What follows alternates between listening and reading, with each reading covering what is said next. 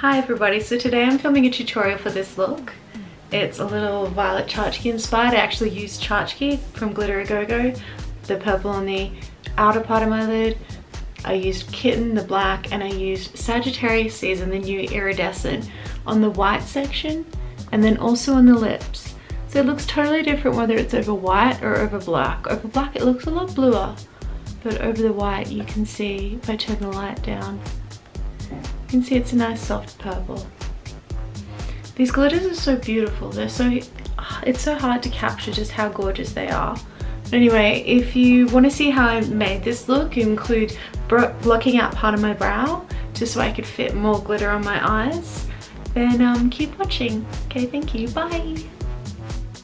Okay, so I've covered my brows with glue and now I'm just going to powder them, dust off the excess powder, and now start to cover them. So the first thing I'm going to use is this dark circle corrector that should hopefully help to color correct a little bit. So I'm going to put that over with a little bit of a brush and then follow up with this thick concealer from Tarte, which should hopefully cover the rest. So I apply that with a brush, just making sure to brush in the direction of the brow hairs, the way we've set them down, and then blend out with a sponge. So then I take this angle brush and my Chi Brow Pomade, and I'm going to start sketching in my brow. So the first thing that I do is I do a line along the top of my brow, and then a line along the bottom of my brow, and then the point where they meet I start to extend, find my arch, and then extend out my tail. Then just build on that, fill in, make the tail, everything a little bit thicker. But I mean, it's pretty much the easiest way to work with a cream product and to work with the beginning of your natural brow. It's the easiest way to draw in a new brow, I find.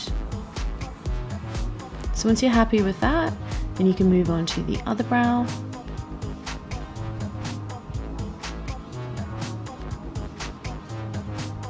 So the other brow is much of the same, except you just need to keep looking into a mirror so you can look at both brows at the same time, so you can see if they're looking the same. Once you're done, kind of have a bit of a look, see if you need to change anything, and then grab some liquid eyeliner. So I use the liquid eyeliner to further define the brows, clean them up, make sure you've got nice sharp lines, and also to darken them a bit. So they're really great for the tail because you can get a nice precise point. So then when you're hating one brow and loving the other one, there's nothing you can do, you're just gonna have to live with it. So then you get the Goth White. So Goth White is a cream product which is the cooler cousin of Clown White, and we're gonna use this to highlight the brow bone, clean up the brow, and also to further cover up the brow hair. Then we'll take this pressed powder called Virgin White and set it, and then take some e.l.f. eyeshadow primer and start priming our eyelids. So I just take it directly from the applicator onto the eye and then blend it out with my finger. So then I take the Meet Matte Nude palette and this white color called Matte Malloy, and with a fluffy brush I'm just going to put that all over my eyelid. And this is how I start most of my eyeshadow looks, with a nice white base. So I'm going to take this little angle brush and this NYX pressed pigment in black, and I'm going to start sketching out my wing and my crease. So you want your crease to be above your natural crease. I like to kind of follow the shape of my crease for the inner part and then wing it out to meet with where my wing's going to be. I like to take my wing up pretty high. That's the reason why we lifted our outer part of our brows up, so that we can lift our wing up nice and high. So you just want a tiny little bit of eyeshadow on your brush for this so that you can kind of refine it and sketch it out. And then take a little blending brush and start building on it. And because this is a pressed pigment, it's very pigmented, so you just want to take a little bit at a time and just start building up that line. I go all the way into the inner corner, you don't have to do that. And I also start building up on the wing section. So you just want to keep blending and filling, making that shape, and just adding a little bit of eyeshadow as you go. So I'm going to further build up that top section there. And also fill in that corner between the crease and the wing. So then I'm going to take this purple shade, which is a matte purple from the Sleek palette, take it on a little blending brush, and then just kind of like pack it on to my lid, mostly towards the outer corner of my eye, leaving the inner corner blank. Then I'm going to take this little pencil brush and some more of that black pressed pigment and really build up that wing. Dragging it down to the lash line.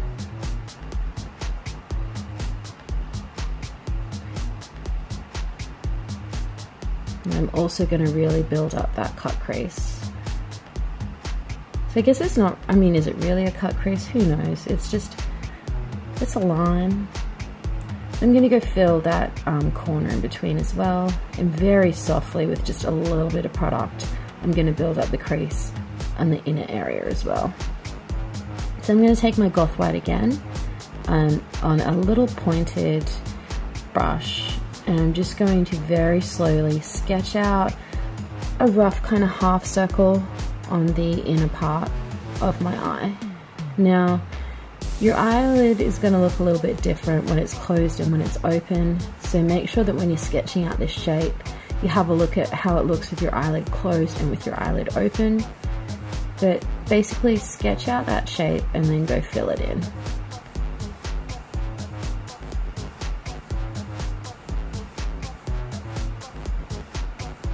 Just do it nice and slowly.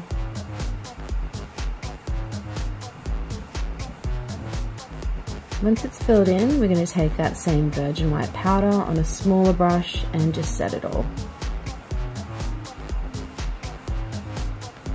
So we're going to take our liquid eyeliner again, this time use it as eyeliner, and we're going to do our eyeliner, obviously. So I like to start my eyeliner from the lash line, kind of towards the middle, work my way into the inner corner, and then start brushing back towards the wing, and then starting the wing, extending it up towards that corner, and then just building it and thickening it as I go.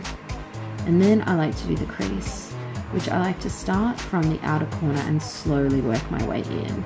This is the best way to do it. Instead of trying to do one long line, if you just do slowly with little strokes working your way in, you're less likely to make any kind of mistakes. It's a much easier way to do it. So then I'm going to take some Ultimate Glitter Glue for eyes and Chachki, and I'm going to take a little flat synthetic brush, wet it with some water. But first I'm going to brush on the Ultimate Glitter Glue for eyes directly from the little brush.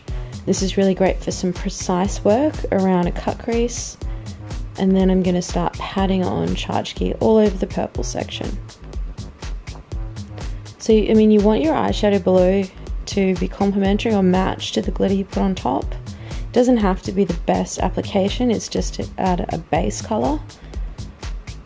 But you just want to keep going through, slowly applying the glue. It's better to apply the glue in smaller amounts.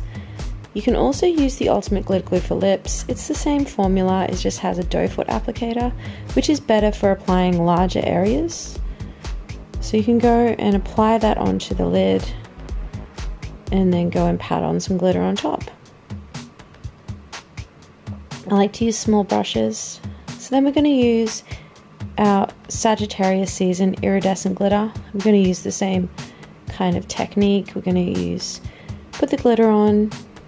I'm going to actually cover all of this whole white section in glitter, and then I'm going to go pat the glitter on using a small detail wet brush, and then kitten the black glitter. So this is to amp up your eyeliner, make it super black and also shiny.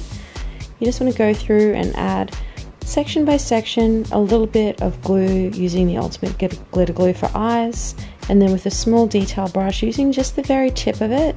A flat brush is great. You just want to go and pat on that black glitter. It's going to make your wing look amazing. So now we're going to clean up, because sometimes, you know, you can get glitter fallout. So a bit of micellar water on a tissue. We can also use it to clean up the edge of our wing, just to make sure it's super sharp. You can fold the tissue and just kind of drag it along the very edge. but mostly what we want to do is clean up all that glitter off our face. And then we're going to take the same concealer that we used earlier to cover our brows, and we're going to use it to outline our brows. This is going to do two things. It's going to further carp out the brow, highlight the brow, but it's also going to act as like a nice little security zone. So when we're adding our foundation, we don't have to go too close to our brows and our eyeliner and fudge it up. So for foundation, I'm using L'Oreal True Match. I'm using a Real Techniques sponge. You know how to put on mascara. It's not mascara, it's foundation. You know how to put on foundation. Hopefully you know how to put on mascara. But we're going to put on our foundation with a sponge. So you just want to be careful around your eyebrows and around your eyeliner. We're not going to go right under the eye because we're going to put concealer there. But you just want to use the tip, just the tip, and go in. And just, you know, be careful around those areas that you don't fudge them up. So then we're going to go in with our concealer. I'm going to use Tarte Shape Tape. Put that underneath our eyes. And then start blending that out. So I like to highlight the sides of my nose. I like to use my finger just to blend right up in that inner corner, just so I don't disrupt my makeup. And then I like to use a smaller sponge to blend it out so I can get nice and close to my wing without messing it up. So I'm going to use this to conceal my under eyes and to highlight. I'm going to bring it down my nasolabial folds. And also to balance out, I'm going to use the concealer to highlight the other high points of my face. So my chin, my cupid's bow, bridge of my nose, my forehead, and again a little bit more on my nasolabial folds. So I'm just going to go and blend that out. This concealer is super high pigmented, so you only need a little bit. Just make sure that you get it into the creases of your nose. So this is, I don't actually contour my nose. I mean, I'm pretty happy with my nose, but also what I do instead of contouring it is I highlight it.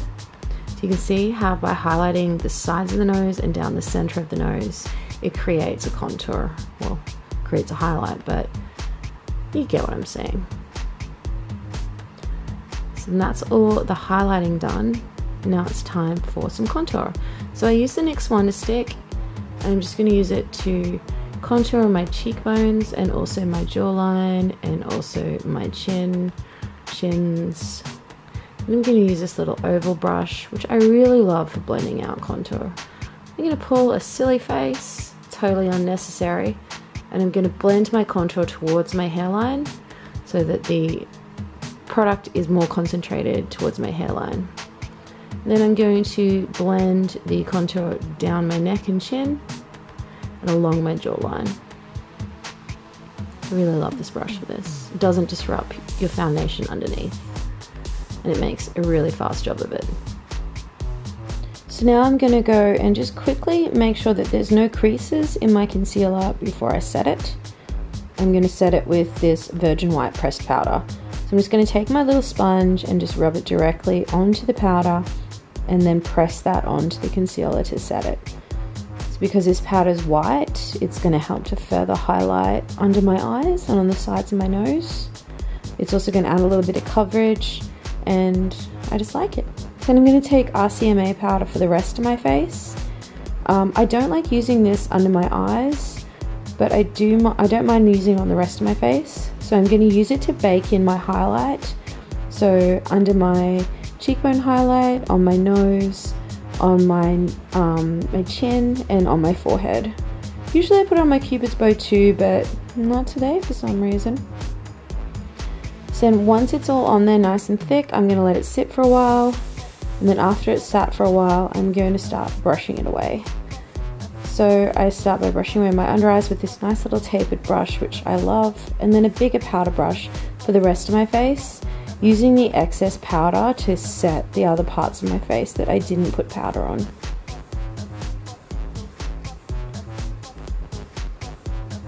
Then once that's done, I'm going to use some powder contour on this flat top angle brush.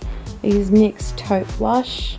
I pull that stupid face again, and then I just run the blush along my cheekbone highlight concentrating it again on near my hairline, and then I also run it along my chin and jaw highlight, just bringing it down the neck.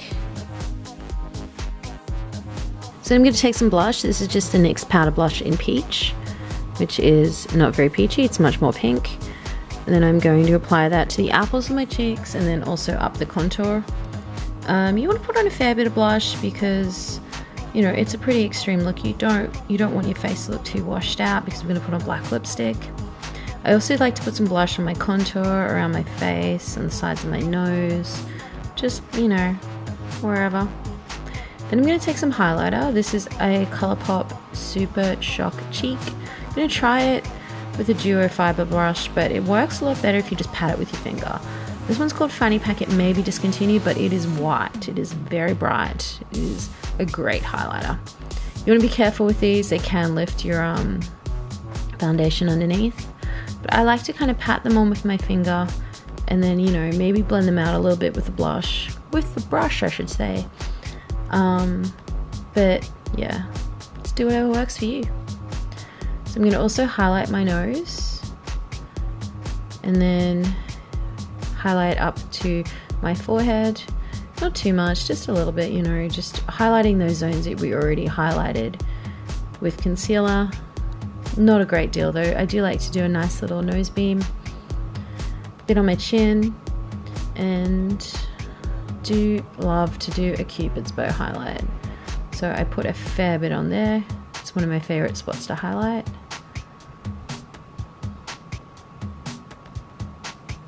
And then I like to draw on a bit of a beauty mark just on the top of a big freckle I have with some liquid eyeliner. Why not? Then we're going to set the face. This is the Infallible setting spray. I like this one. You do have to shake it. Otherwise, you know, you can end up with white dots all over your face. But it's a good one. I like to use it and then fan my face and, you know, pretend like I have a wind machine or something. Get all fancy. Have some fun. Then I'm going to put on my lashes with some duo. These are a pair of 301s that I cut a little bit off and then glued it on top. But while I'm waiting for my glue to dry, I'm just going to do my lower lash line. I'm not going to do a great deal to it. Usually I just kind of like to put a bit of black on it just to connect it to the wing up the top. And that's what I'm going to do with my pressed pigment. I'm also just going to clean up any areas that maybe got a little bit of foundation on them. Just sharpen up the wing a bit, make it look nice and crisp. And then I'm going to use this white eyeliner. I love that sound. And then I'm going to use this white eyeliner in my waterline. It's the NYX Jumbo Pencil in Milk. I'm just going to run that all along my waterline and then into the inner corner there. Then my lashes are ready to go on. I like to put them on with some tweezers that I got from the nail section at Daiso. I like to do it by holding a mirror down below. So now I'm going to highlight the inner corner with this purple highlight that I got from Sportsgirl. Just on a little pencil brush. Now for lipstick. So I love Sugarpill lipstick, Sugarpill liquid lipsticks. This is Zero, it's black, it's great. I love the applicator, I love the formula. So I'm just going to go and put my lipstick on. You know how to put lipstick on, don't you? I'm sure you know how to. I'm not going to do any overdrawing or anything, just regular lipstick. But I am going to put glitter on. So I'm going to use the Ultimate Glitter Glue for lips and Sagittarius season. So I'm just going to put a little glue on one corner and then a little bit of glitter on my finger just so I can get a diffuse application.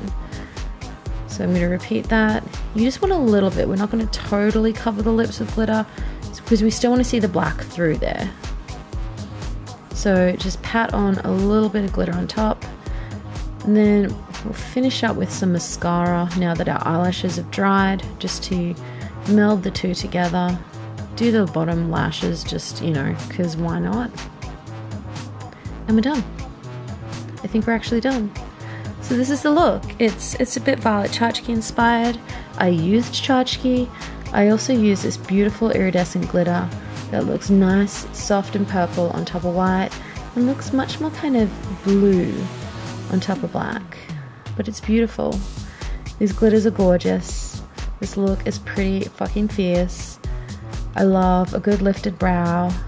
I love a good cut crease, and I hope you enjoyed this too. Bye!